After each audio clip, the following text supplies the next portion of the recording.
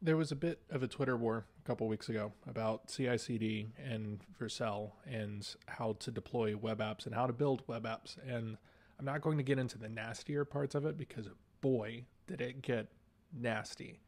But I am going to talk a little bit about my kind of rapid descent into simplicity. So I started on Versel, as a lot of people do. I honestly started on AWS, as a lot of people do. So let's start there. So I deployed Grabber app on Versel, on AWS, not Versel, which is technically AWS. It all gets very confusing. I started on AWS. I deployed on the normal AWS kind of VPS instance. Honestly, EC2, that's what I was going for. I deployed the main web application on EC2, and I used a ton of Lambdas for a product that has 3 users. Not going to get into my heartbreak there. I made it incredibly complicated with this incredible microservice architecture that was definitely going to scale to the moon for all 3 people who don't even really use the product that much. It's honestly dead right now. And honestly, I built an incredibly expensive pile of code that I don't want to maintain anymore. I've already talked about how I'm rebuilding Grabber app. That's kind of taken a backseat to a lot of other projects that I'm working on. But I started on AWS. Then I said, okay, for this rebuild, we're going to move over to Versel. Let's learn Versel. Let's jump into all of the different things that Versel has to offer. And Versel has a lot to offer. Versel is a great platform if you are specifically focusing on deploying Next.js web applications. It's almost like the people who own Versel are also the main maintainers of Next.js. We could get into all of the perverse incentives there, but there have already been a lot of people who have talked about that at length, and I just don't really feel like getting into it. It's like midnight right now when I'm recording this, and I don't want to get into all of that drama. What Versel does allow you to do is it allows you to hook into a GitHub repository and deploy a Next.js web application very seamlessly. It has edge functions, it has lambdas, it has all of the really cool things that you would want in a web services architecture. It is also a pain in the ass if you need to do anything outside of the very, very norm within Next.js web applications. The UI can be a little bit clunky and irritating to deal with, and frankly, I found myself just wanting normal, simple stuff. So I said, okay, what is the next best option? Let's move down the complexity chain. This was right around the time when people started posting more of their horror stories of their Versel bills blowing up. If you're not familiar, Versel has basically a pay for usage kind of approach to hosting your web application. So the more people use it, especially if you have not designed your backend well, which tons of people have designed their backends badly, if you don't design it well, your bill is going to blow up. We are talking overnight tens of thousands of dollars. That's not great. We're also talking about people who built their stuff pretty well and then they got DDoSed, and that cost them hundreds or thousands of dollars. So while I was kind of focusing on trying to get off of Versel, all of this stuff started blowing up. So I said, okay, let's abandon Versel. Let's look at the next best option, Coolify. Now, I'm going to preface this with saying I have no problem with Coolify. Coolify honestly is a really great alternative if you're focusing on Next.js web applications that you want to deploy quickly. I really enjoyed the Coolify experience. They have got tons of stuff. It's free, and the support, it's open source also if you're into that. That's really cool. It's got all of the different things that Versel has. The UI is a little less clunky, and they give you a lot more control over your infrastructure because you're deploying it yourself. That's awesome. It was also incredibly easy to set up, so huge props to them.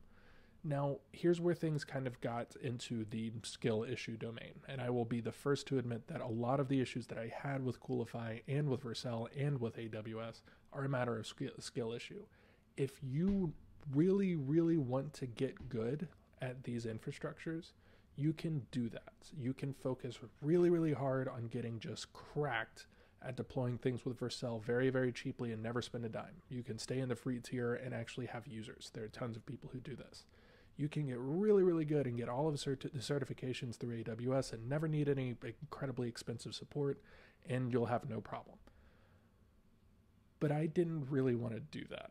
I didn't want to become a framework junkie. I didn't want to become locked into, a specific, infrastructure approach. And Coolify had a couple of problems with it, specifically with deploying Rust applications that I didn't love. It wasn't great at deploying Rust stuff. I also started running into issues with building. Now, there are a couple of different approaches, and again, this is a skill issue problem. There are a couple of different approaches to building things, kind of on this, infrastructure as a service approach. You can have a build server that is specifically going to take your application, build it on that server, and then deploy it to another server. That's a very common approach because you can have a really beefy web server that has, a great CPU that uses just for building and maybe deploying a couple of applications, and you deploy the built applications out to different infrastructure. That's fine. The problem that I was running into was I was installing Coolify on DigitalOcean, and I was trying to use the smallest drop possible. And anytime I tried to build something, it would spike the CPU literally to 100% and then crash the VPS. So I was running into this problem constantly, especially with Rust. Rust specifically was problematic because the Rust compiler will take up every bit of CPU that it possibly can. Like, it really, really is CPU intensive. So if you try to build stuff on Rust on these VPSs, it will take up every bit of that CPU and give you an OOM error. Like, I had to straight up hard reset droplets several times, even after upgrading them. So that was a problem. Now, another approach that you can have is using GitHub Actions to build your piece of software. So to build your Rust software, then deploy the artifact, so the actual built, executable in Rust's case, and then you can deploy that artifact out to, wherever you need it. I did that, and it did work. The great thing about that is you are offloading the CPU-intensive compilation process to GitHub, which uses, I believe, a serverless function. I'm not 100% sure. It's actually not 100% of the time serverless. I actually get into that in my blog, which I'll read through, here in a second. But it basically offloads a lot of that CPU-intensive stuff on the GitHub, and then you get the compiled executable, which you can then deploy out using Coolify. Now, Coolify uses Docker images, and that is one of the biggest areas of skill issue that I have got. I don't understand anything having to do with Docker, and that's for the DevOps folks. So what ended up happening? Well, I go more in depth into this entire kind of radicalization, I'm kind of calling it, in the blog that I will link up here and also in the description and all of that. It gives a couple of new resources. So WebDev Cody has an incredibly deep knowledge on all things DevOps and CI/CD. So I would definitely recommend the video that I linked there. And, I kind of talk a little bit about my journey as well as, kind of the issues that I had with Coolify. So where am I at now? At this point, I'm literally just SSHing into the VPS. That's pretty much it. So I'm not doing any containerization. I will probably run into an area where I do want to do containerization, but at the moment, I am literally just creating bash scripts that pull down the repo, build it, use PM2 to launch it, and then I use nginx or nginx. I call it nginx, I don't know. And then I use that to actually route everything to the individual JavaScripts, like running, whatever you call that. So that's kind of how I'm doing everything now. It is like the simplest, most bare metal way that you could do things, aside from, I don't even know, it's even, I guess closer to metal than like the actual Dockerization stuff. And it works. I've deployed like 5 production web applications to a VPS this way. It is literally just copying bash scripts and then changing a couple of things within them, doing SSH keygen, doing the actual certification creation with certbot, and copying nginx like config files. Simplest thing ever. I've got it down to a science. And again, I'm deploying fast. Like, I get it. I know that you're losing out on a lot of these different Lambda approaches and microservices and all of that fun stuff. I don't care, because I'm deploying, I'm shipping. It's working, and people are mad about it, but I'm shipping and it works, and I'm going to continue doing that. It's kind of like, Peter Level's talking about how he still does things with PHP and jQuery. It works. He's shipping stuff and he's making millions of dollars doing it. I'm shipping stuff and not making any money doing it. You can do it. It's perfectly feasible.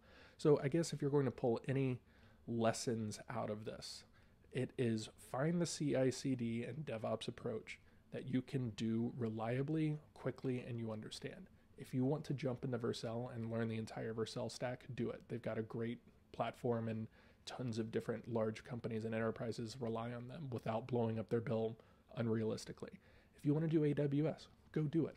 They're, like most of the world uses AWS, to include the Versel folks. Versel is just a wrapper on top of AWS. You have to remember that. If you want to use Coolify, highly, highly, highly recommend it. Great platform.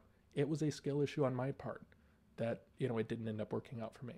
If you want to do it the way that I do it, perfectly fine. The lesson to learn here is just do it however you want to do it.